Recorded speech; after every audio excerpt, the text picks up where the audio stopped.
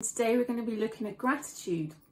Now, gratitude is something that positively affects your vibrational frequency, and what we put out into the universe inevitably comes back to us because like attracts like. We know that we all need to be a little bit more grateful, particularly in times of late, and we know also that neuroplasticity is something that we can rewire what is going on in our brain, because our neurons that fire together wire together, okay, and it creates a bigger effect. So what you need to do to kickstart you on your gratitude journey is just start thinking about the things that you could be grateful for.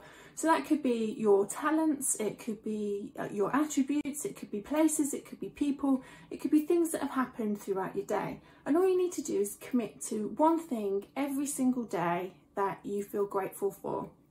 The best thing to do is buy a beautiful notebook and a pen and write it down. Create your own gratitude journal. It's a really easy step.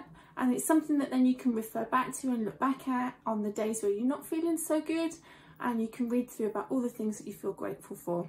It's something that I like to call a gratitude adjustment, and it's something that if you start today, that tiny little thing, that tiny little change can have a huge influence and a positive impact on your life.